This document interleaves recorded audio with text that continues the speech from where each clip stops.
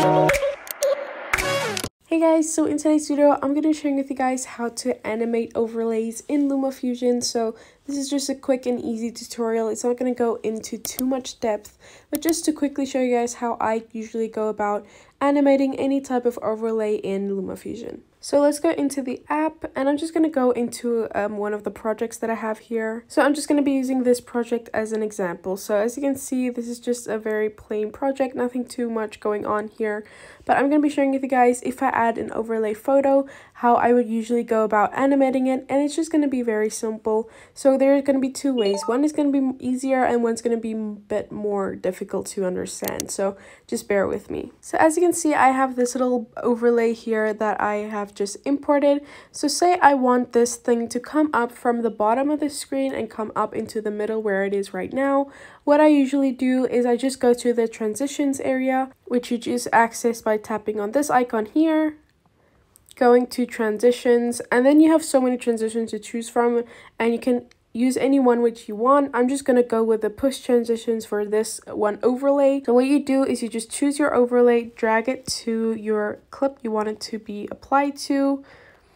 I'm just going to make my timeline a bit bigger. You can also edit the duration of your transition, so that will estimate how long it will take for it to fully come up. So if I play this clip here, you'll see it just comes up like that. It's a bit slow for me, so I'm just going to slow it down.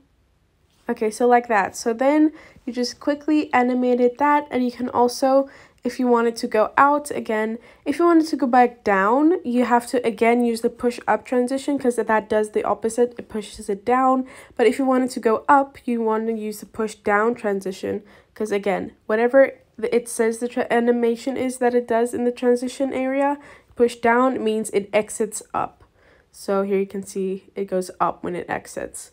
So that's how I usually, for basics and really quick and easy, go about animating any photos. You can even do this with text in LumaFusion, anything you want to quickly animate and just bring in real quick and easy, but you don't want it just to appear on your screen. You want it to actually move in. I would use any transitions that LumaFusion has. You have slides, you have push-ins, but you also have wipes. So that kind of is different because it doesn't really move. It stays in its spot, but it kind of appears like that. As you can see, it's a whole different type of look to it. But that's how I would usually go about animating any type of quick text or image or something like that, to just come into the frame and then go out again. Now what you can do in LumaFusion is also use keyframes. Now keyframes is something that I am very hesitant to really explain to people. It's a very hard thing to explain, but I'm going to go into the clips editor and I'm going to try to do this as best as I can. So you'll see you have this little plus circle sign here. So this is your keyframe sign. So this here is your duration that your element or your photo, whatever, your text is going to be on the screen. So this is your timeline. And here we have our little photo that we want to animate. And what I'm going to do is I'm going to move it off of the screen entirely, so you can see right now at the first point in time it's off of the screen. You can be a bit more precise with your positioning by just editing these toggles here and some of these numbers if you want to be super precise with having it in the middle and whatnot. For a second, so you're not going to be that precise, but playing around with keyframes is the only way I really got to learn how to use them. So how it works is you set your keyframe. So I'm going to click here on the keyframe option here, tap on that, and now you move your frame by clicking on this arrow here. So I just moved one frame, and now I'm going to move it to where I want it to appear. So it depends on how long you want it to take to move in. So if I just now move it all the way to where I want it to end, it's going to be a super quick transition. So if I play this, look, it's too quick for it to even like animate. It just kind of pops up. So what I'm going to do is I'm going to click on the adding keyframe again. Then I'm going to move it a few frames, like maybe here. And then I'm going to add another keyframe. So for this keyframe, I'm going to move it to here. So now if I play this clip, it's going to take the entire duration from the first keyframe to the second keyframe to make that animation. Like so. So that's how it works. But with using keyframes, you have a lot more options than when using transitions. So I can also then add maybe a keyframe here I'm gonna make this even smaller. I can move it to here. So then here you can see this is the animation so far. It goes like that and then like that.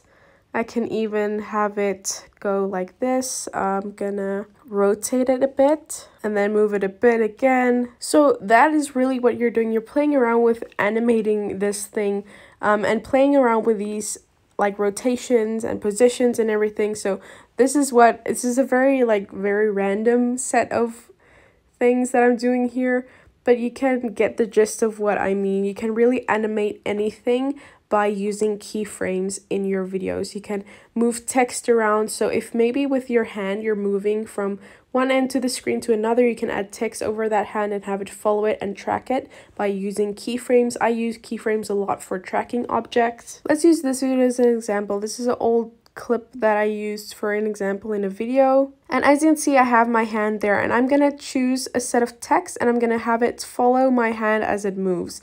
It's gonna be a bit hard because my hand is moving very all around the place, but let me just show you guys so that you can get a real good idea of how I sometimes use keyframes generally. So I'm gonna add a bit of text, a relate title. Okay, so this is my text here. So we're going to go to, with text, you have to go to the frame and fit section, which is this section here.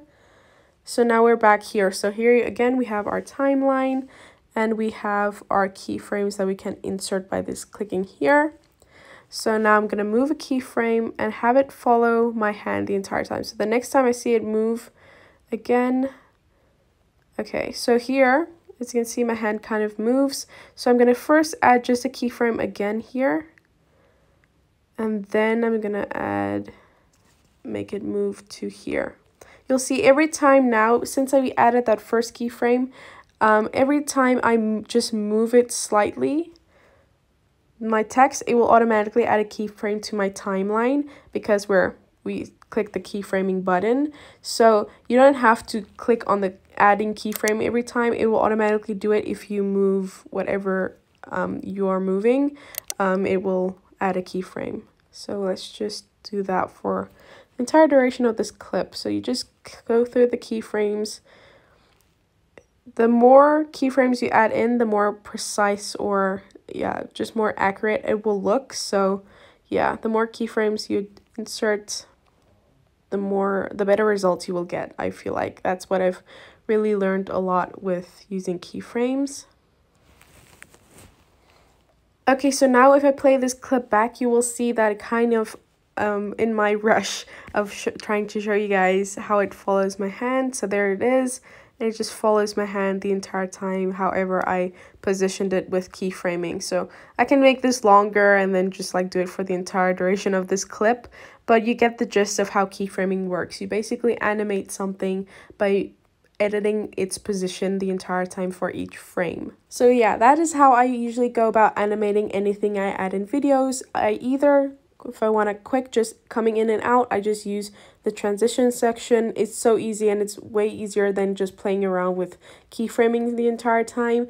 But if I need something a bit more advanced and a bit more in detail, I would go for keyframing, because keyframing really isn't that hard. It's just a hard concept to explain to people sometimes, but once you play around with it a bit, you will kind of get the gist of it. Then it's really easy to use. So yeah, that is how I do it. I hope you guys enjoyed this and maybe found it helpful. If you did enjoy this video, give it a thumbs up and comment down below any other questions you might have for me.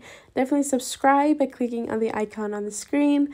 Click on the playlist to see all of my other LumaFusion related tutorials, and click on the video to see my previously uploaded video. I'll see you guys next time. Bye!